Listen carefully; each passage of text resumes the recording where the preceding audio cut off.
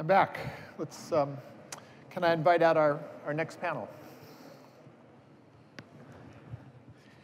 So we're going to explore now the idea of intelligent automation. And I guess previously automation was not intelligent. And now it's going to get more dexterous and more autonomous. And so to discuss that with me, we have, I guess on my immediate right, well, yes. Let's see. You're Simon, right? Yeah. Well, sorry, we were just talking about common sense over there. Simon Thompson on my immediate left, Josh Tenenbaum on his left, and on the far left, Patrick Winston. And why don't we start with Josh? If you want to either stand or you can sit. Sure, I can sit. We have a few slides. So I'm a little bit different. I don't have the clicker if somebody else can advance. I'm a little bit different than many of the AI researchers here. I'm sort of half an AI researcher and half a cognitive scientist. I'm in the Brain and Cognitive Science department, also in the Center for Brains, Minds, and Machines, along with Patrick here. And in the work that I do, I try to both understand how humans think in engineering terms, and then use that to build machine intelligence that's smarter in more human-like ways. So if you go to the next slide here, echoing many points that we've heard, including from Eric just right before, we have all these AI technologies, which are systems that do things we used to think only humans can do. But we don't have any real AI in the sense that none of them have a flexible general purpose intelligence. None of them learn for themselves. Just as Eric said, AlphaGo or any of these other systems are really built by human engineers and programmers, often large teams working for years at a cost of tens or hundreds of millions of dollars to build some of these systems, okay, if you take the total cost into account. None of them learn for themselves like you do.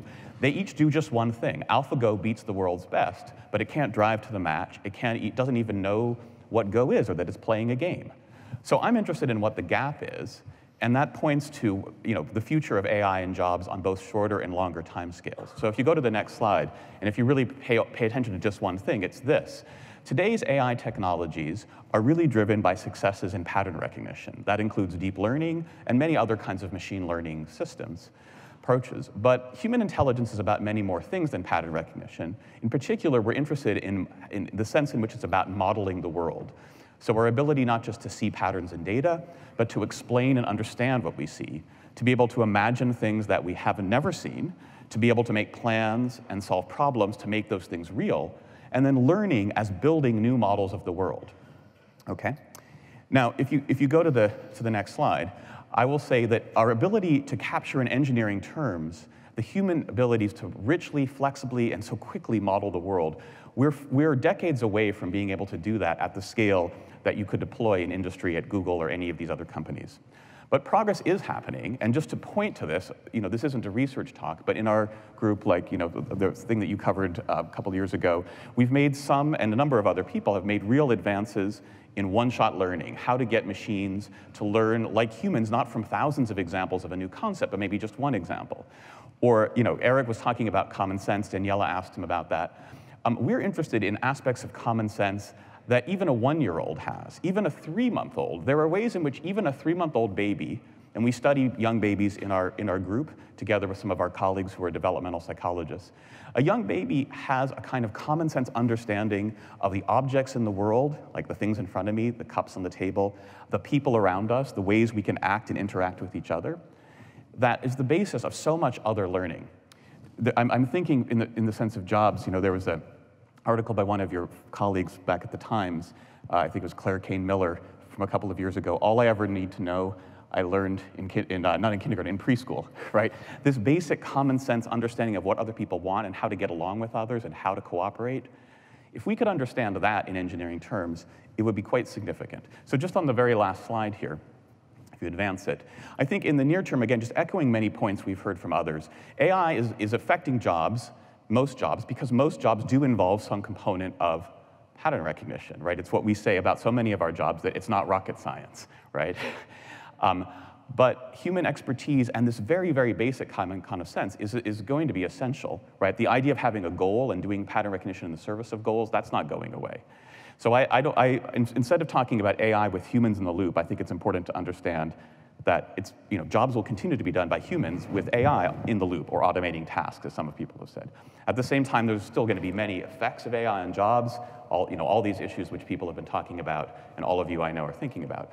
But I just hope we can talk about longer term. What are ways, as we start to be able to give our machines some actual sense of what a goal is, and what is a common sense understanding that we might share? How will that transform the possibilities for jobs and machines interacting as partners with humans? Thank you. Simon, you're next. Okay.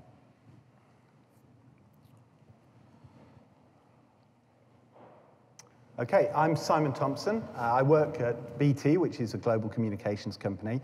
And I've spent the last 20 years trying to make things better for people with AI.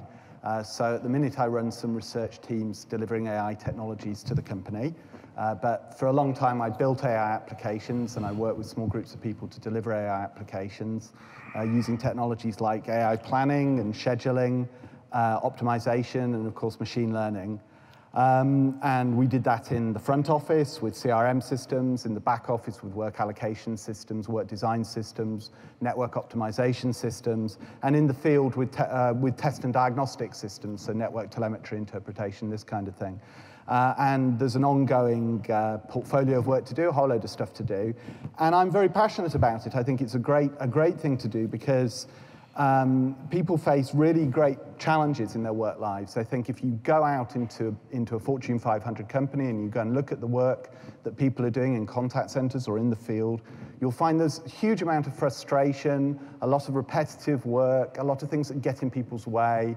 What really struck me some years ago was we asked some of our contact center people what they wanted, because we'd had a string of, well, I'll say it, failed projects, and we didn't really understand what had happened. And we actually asked these people, what is it that's motivating you? Why are you doing this? What are the problems? And one of the things that came out of that, loud and clear, was that they just wanted to help customers, right? That was their motivation. They were there to help. And whatever we can do to help them achieve that purpose, I think, is a good thing. So I'd like to make some observations about what happens in an enterprise and why doing this has proved to be quite challenging and difficult and keeps me gainfully employed and keeps my people employed.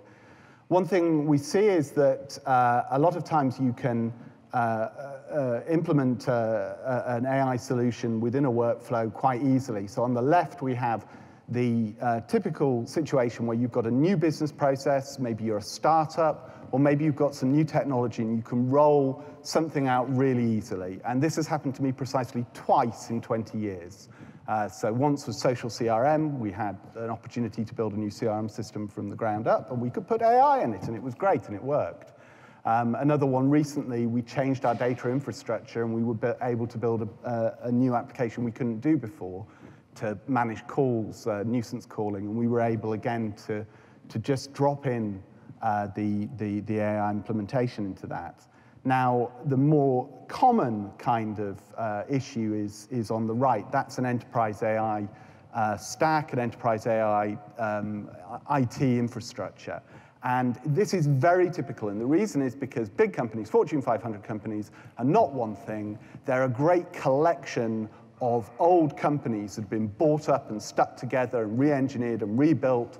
And this has led to these huge, complex enterprise IT infrastructures, which are not well understood and studied, in fact, it turns out. And we know that if you read the IEEE Spectrum that was in 2015, you'll be able to read some of the history of IT projects that have gone horribly wrong and cost hundreds of millions of dollars. And this means that we're stuck with this kind of infrastructure. It isn't easy to drop new intelligence into it or to re-engineer a business process. There's massive risk and there's massive capital commitment required, and this gets in our way. And this is a big challenge for AI in the future, I think. Now, one of the reasons that there's a challenge, Josh talked about his work, which is absolutely essential. We need to get away from this perception that we've got autonomous agents available for use by AI researchers. I worked on autonomous agents for years. I love the idea. It's a brilliant idea. This is great research. We've got to do more of it. They don't exist in the state of the art right now, as far as I can see. And it causes two problems. One is a problem of perception. So lots of people believe that this is available and that somehow AI groups like mine are hiding the magic technology from them. And we've got to be beaten into producing it. We've got it locked in a box somewhere. We could just trot it out and use it. And somehow we're obtuse or undermining things by not putting this forward. So that perception is really difficult for us to handle. And this is something this audience could actually help with. So we heard about the breakthroughs in speech recognition earlier. And it is true that on the NIST 2000 conversational data set, we've gone to 5% word error rates. But the NIST 2000 conversational data set is not the real world, right? That's not the problem that I face transcribing speech in from my contact centers, because I have multiple speakers in the channel, I have background noise, I have regional accents. It's really harder than that. And if I could get 5% word error rate, it would be brilliant. But I can't, not with the deep models that are available to me now. Okay, so we need to actually move away from this idea. We need research that helps us get there. And we need to understand that actually right now we're doing loads of programming. I've really overrun, so I'll cut to the chase. I think we really need to do more because we face societal challenges. Everybody's said it today. There are things that we need to do. Prosaically, for my company, we need to free up people, and we need to free up cash to do new business, right? There are new technology opportunities coming through. Every telco in the world needs to get into 5G. We need to invest in that. We need to move our people onto doing that. We can't leave the old business processes and just abandon them. We can't do that. That means somehow we've got to do those business processes more efficiently so we can move into the new business processes. So that's the prosaic challenge. The bigger challenge is dealing with demographics, climate change, social justice. AI can help us do that, so we've got to do that. So my appeal for help, Josh, please, more flexible AI, more human-like AI. We desperately need it. Another research challenge, understanding more specifically what cognitive activities are going on in a business process, because at the minute it's witchcraft. We go and we look, we don't really understand what's happening. We find out in the middle of a project, it puts 20% on my budget, the project fails, it's disastrous, I can't afford it. And the other one is methodologies for systematically applying AI technologies, identifying how to actually get them into processes in a systematic way. I'll shut up now. Okay. Thank you. Patrick. Thank you. Well, let me begin by saying I'm glad to be here today. The talks have had a very soothing effect on me, especially Eric Schmidt's, because my takeaway is that in terms of future work, Professor of Artificial Intelligence will be the last job standing. So I thought of putting together some slides here for my introductory remarks, but I remember that the last time I tried that, I tried to cram a 1-hour talk into 4 or 5 slides. It was horrible. I vowed never to do it again, and that was 35 years ago.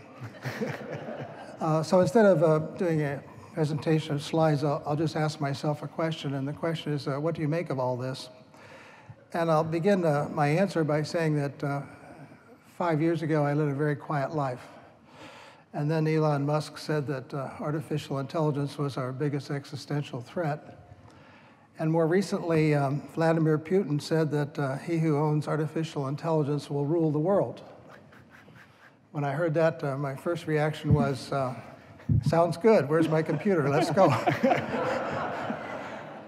But then I said to myself, what can these people possibly know about artificial intelligence? And I concluded that what they know about artificial intelligence is a consequence of the miracle of machine learning.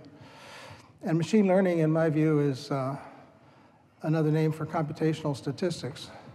So whenever I hear scary remarks about artificial intelligence, I substitute the word statistics and see if it sounds good. So Vladimir Putin might have said, he who owns statistics owns the world. It might be true, but it doesn't have the same kind of effect. So, yeah, there I am on a roll in my answer. But to address the subject of the panel, automation challenges, opportunities. I think things haven't changed much since 1985 or so. Back in those days, people were saying that expert systems will rule the world, at least economically. And we discovered some things about that. What we discovered was that AI can make a contribution to ordinary automation, and ordinary automation will replace people in some routine types of work. But the efforts back in the 80s to replace human experts with AI systems ended up replacing the human expert with an AI system, but the human expert still had to be there.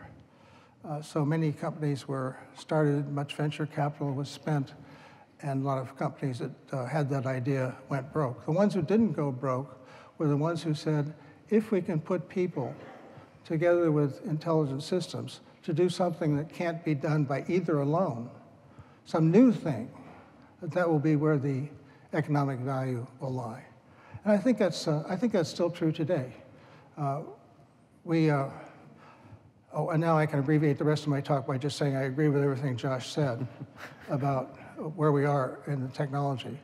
We've discovered a lot of useful engineering knowledge about recognizing things, perceptual things, but we still know very, very little about what goes on inside our skulls.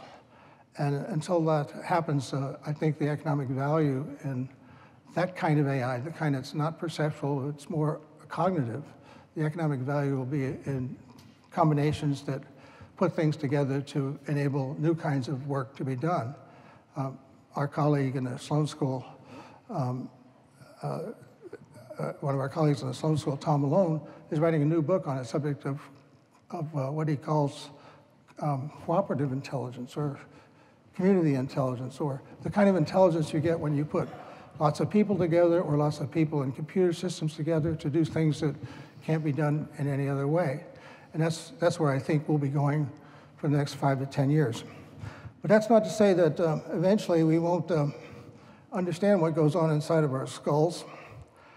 I don't think it's going to happen in the next 20 years, but of course when you say stuff like that, you have to be careful because it might just be a failure of imagination.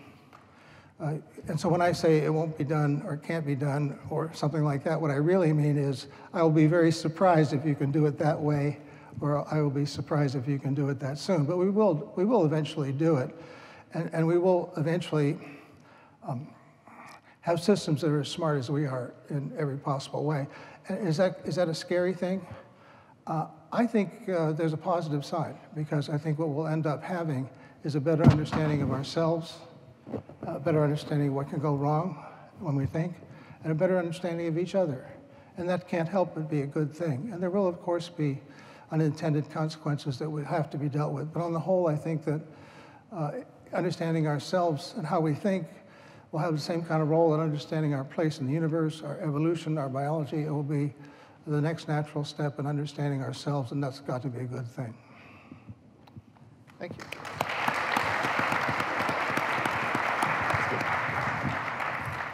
Once again, I want to encourage you to ask questions via Twitter, and I'll do what I can to see them.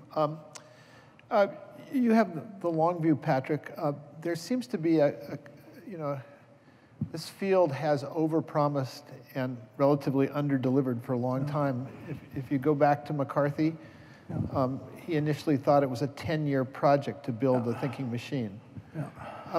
We're in this particular period right now, which I'm trying to get a sense of how skeptical you actually are about the progress that this community feels that it's made. I guess I'll try to be a little skeptical because someone needs to be. Yes, we've always said that human-level intelligence is 20 years off. And of course, eventually we'll be right. But probably not this time around. I think that if you don't know anything about artificial intelligence, what you need to know is that what we've got today is impressive. It's astonishingly useful from an engineering point of view. But as far as understanding our own human intelligence, it's only a small part of the story. There's a much bigger story yet to be told. And let's forget about calling it artificial intelligence. There's that notion that planes fly without flapping their wings. Could there be a very different kind of intelligence that would emerge from this world that would have nothing to do with human intelligence and yet would be very powerful in its impact on the world? Yes, sure. Yeah, no doubt about it. We are a particular embodiment, and we have our limitations. A system that could read all of the books in the Library of Congress would have assets that we can't possibly have. Yeah. So sure. Can I just, because that's a very common metaphor to talk about, the bird versus airplane one. And I think, just as Patrick said, and just as many people have suggested, there are certainly other forms of intelligence besides ours that are more like the 747. But especially in the context of work, and especially if we're talking about groups of humans and AIs in some ways working together, think about like a bird flock, right? Birds are very intelligent creatures, many of them, and they're very social. That includes the way they fly and navigate. They take signals from each other, but also, some birds make tools and they have culture and they pass them on. And so birds have a physical intelligence, but it's intrinsically social, much like humans, right? And if you're going to try to think about, say, getting a machine that could engage with a group of birds, and, for example, help them fly in a better formation or towards where they want to go and not get lost or out of formation, right? Or pass on culture. That bird or that robot's going to have to be a lot more like a robot bird than a 747. It's going to have to be recognizable by the other birds so that they can coordinate with the mechanisms that evolution has put into their brains. That's what I'm talking about when I again say the common sense that you have even in a very young child. So in the context of machines and humans interacting, think about if it was only 747s and birds interacting, well, we know that doesn't usually end well for either the 747 or the birds, right? But if we could build robot birds that don't have to, the inner workings don't have to be exactly like a bird, but the API, if you like, the interface systems, which we have intuitive theories in our brains for how those work in other brains, then that's a place where trying to understand some aspects of what goes on inside our brains will really actually advance the possibilities for AI in all sorts of economically useful ways. Josh, you talked about the idea of learning from small amounts of data, and what really intrigues me about that is that everybody here is worshiping at the Church of Big Data. Yeah. Are these guys building Maginot lines? There was a discussion. I think Sam was talking about the possibility that there were these elite corporations that had access to the data and that gave them advantage. What if you're right? What happens to the world if we in fact learn to learn from small data? Well, the way we do, I assume. Yeah, I think that's an interesting thing we should all consider, right?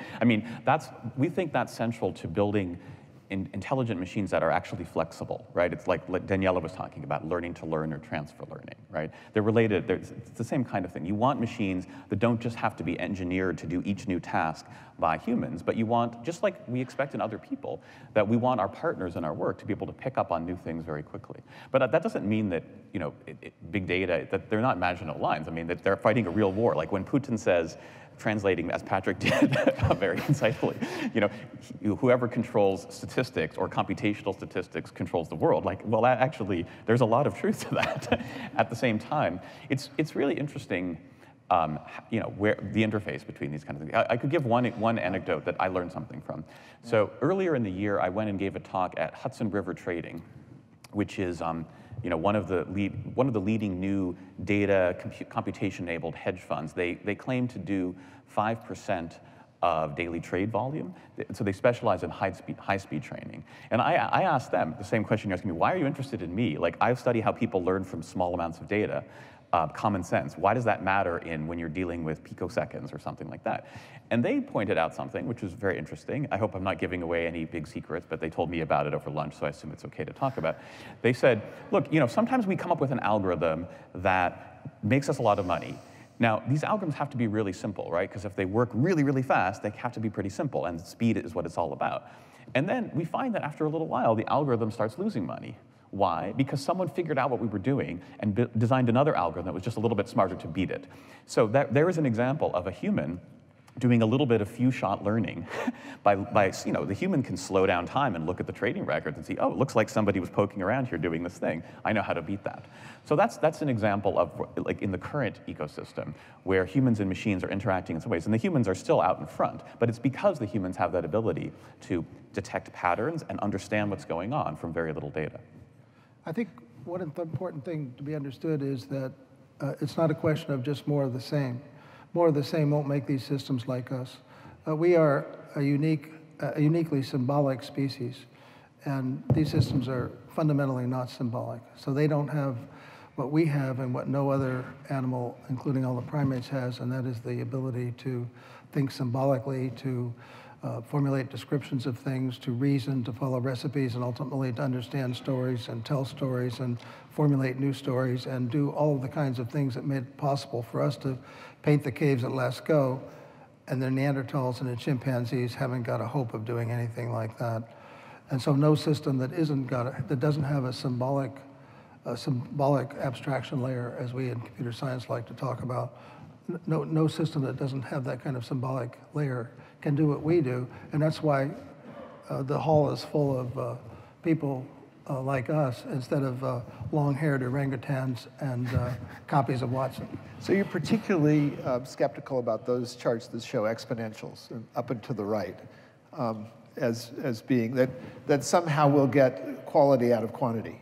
I am skeptical about that, yeah. More magic is to be done, no doubt about it, but I think that, let me say, I will be very surprised if we end up doing it. There's different dimensions of scaling, right? I mean, there's some dimensions along which you have this exponential growth, but the kind of things that I think we're talking about here, which when you really talk, like the difference between a task and a job, that's a great distinction, right?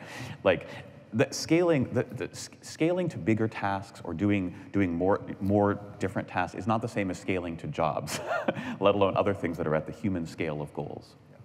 Simon, I'm super interested in the future of the call center, the future of the contact center, and you have a real world view into that. The points you made about the challenge of speech, and I've sort of been trying to pick up data points. Jan LeCun says it's rather hard to get to useful conversational agents, harder than we thought. And so does that mean that the call center with humans in it has a long life in front of it? What will happen to employment in the call center over decade-like scale? Obviously, I don't know, but I know that it's extremely challenging to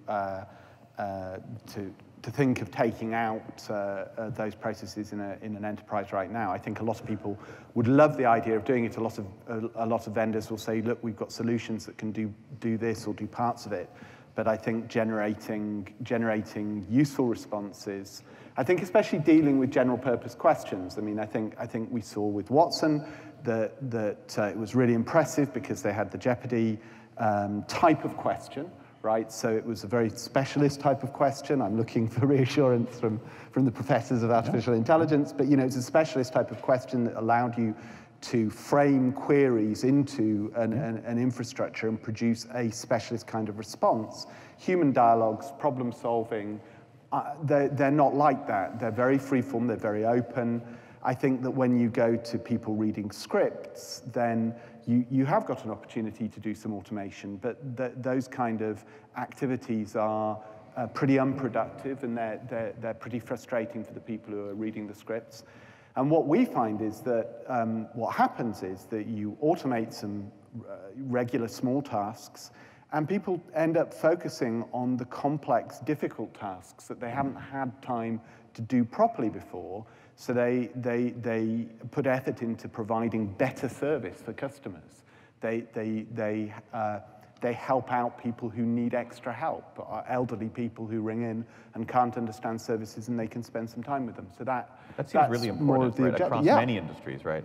Like an example that I think has already been talked about, things like in radiology, machine learning systems can help to automate a lot of the easy routine parts of radiology. They might make different mistakes in reading scans than humans do, but we know that the best radiologists, all radiologists are overworked, right? And they don't have time to necessarily spend put their brain power where it really matters, the really hard cases, let alone in places well beyond Boston, all around the rest of the world where they don't have access to the kind of medical expertise that we have here.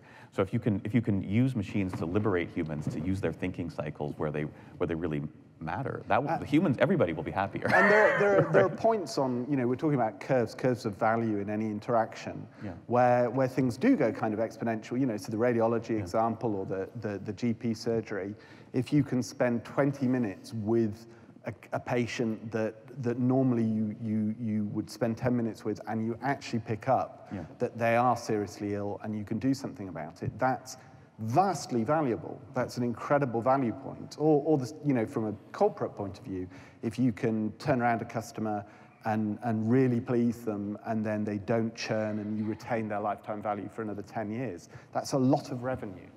So how important is the relative importance of culture? I mean, we talked about Tay, Microsoft's great failure, but what we didn't talk about was Xiaoice in China, which was their great success, where, just for those of you who haven't heard about it, there was a chatbot that was not meant to be a productivity tool, it was meant to be a conversationalist, and in fact, it drew and still draws this vast audience of young Chinese who would have up to as many as 60 interactions a day with something that was just based on scraping the Chinese social web to give relatively useful answers. Are there cultural differences that would lead to different outcomes in the kinds of systems you're building? I think there are cultural differences. That every company, every organization has a culture. I think that you definitely have to understand the culture of the place where you're deploying a system of any kind into, and if you don't, then you are more likely to fail than succeed. So I think that comes down to the soft skills we've heard are going to be valuable in the future. People need to be able to go out and understand and to, something that we haven't talked about much today is asking people what they want and trying to understand what kind of interventions they would like in their working lives, what kind of working lives people would like to have. I talk to the graduates at work, the new people who come in, and they seem to want some different things from me out of their working life, right? They seem to want more flexibility or more mobility, perhaps. And then when I talk to other people, I was talking to somebody at lunch, and they were pointing out to me that when they were 20, they wanted that too, but now they're not 20. And I dimly remembered back, and I agreed, And I think that this sensitivity is what we need. Yeah. This is perhaps a philosophical question, I'm not sure, but Enrique Shada asks, will humans ever know what the essence of life is to make systems that reflect it? Now, I'm trying to, so is that the same question we were just struggling with? How can we build something that we don't understand? The essence of life meaning like where life in the universe comes from, or what our goals are. I mean, I think fundamentally, this is a fundamental challenge in AI and also in cognitive science, and it matters for work because we all want a purpose in life. Like what's the difference between a good day and a bad day, right? Think about it for you. I mean, I know when I'm in my own reflection, it's like if I feel like I made progress or I'm even making progress on something that really matters to me, right? And it's given how much of our time during the day we spend on work, then that's essential to being human, right? It's why people want to work, even if they don't need the money, right? So this is... And there's a thing about freedom and choice here as well. Yeah. Once you have machines and algorithms that dictate what you're going to do, you've lost your freedom. You've lost your scope as an autonomous agent yourself. Yeah. And then on the other hand, what we don't have is machines that take initiative, that decide, come suddenly say, oh, I know what we need to do is bring together a whole load of people and talk about the future of work and have that idea. That's not a machine thing. Or a machine deciding that it wants to learn to play Go, or wants to be good at Go, or that's like actually what it wants to spend its time doing the way, a Go champion does. So, in the spirit of what Patrick was saying about better understanding ourselves, I think this is something that we in our group and a lot of people in cognitive science and more sort of human-oriented AI are trying to understand is what does it really mean to have a goal on any scale, right? Because currently our machines don't really have goals. We give them, we have a goal and we program them to help us achieve a goal. No? No? Yeah. You don't want that? Or, I mean, I think we should ask ourselves how much we want machines to have goals, but in the spirit of understanding ourselves. My friend Brad Templeton. I mean, Josh, machines have had goals in some sense of the word goal since 1960 when Slagle's program solved integration problems. Goal, whenever I use terms like goal, I always have to remind myself of Marvin Minsky's notion of suitcase word. He used that label for, he used that characterization for labels that can be applied to so many things that are like large suitcases you can stuff anything into. So, so I would say in some respects, the kind of stuff I work on in story understanding, problem solving in stories, self-aware storytelling, self-aware robotics is the kind of stuff that Manuela was talking about. Sure, I think machines can have goals. I think they can have an aspect of self-awareness. All these things are suitcase terms, but I think we can flatter ourselves to say that we are beginning to understand how machines can have those kinds of things. And at the same time, just to address something you mentioned, I always come back to a long time ago when I had a pet raccoon. This raccoon had been, her mother had been shot, and somehow I found myself with a pet raccoon. This raccoon was incredibly smart, smarter than any dog I've ever had. It would, within a day or two, it learned how to open the refrigerator door, and she refused to eat anything but chicken wings until I hit on the idea of sticking a chicken bone through a hot dog, and then she'd eat that, especially if it was in a garbage can. But as smart as my pet raccoon was, I never thought that she would be able to build a machine that was as smart as she was. So it's a certain amount of human hubris that we have when we express confidence that we'll be able to build machines that are really smarter than we are in all aspects of what we mean when we say smart. My friend Brad Templeton said that he didn't think there would be autonomous machines until his self-driving car decided to go to the beach for work. I think we're out of time, so thank you very much. Join the panel and thank you. Thank you. That was great.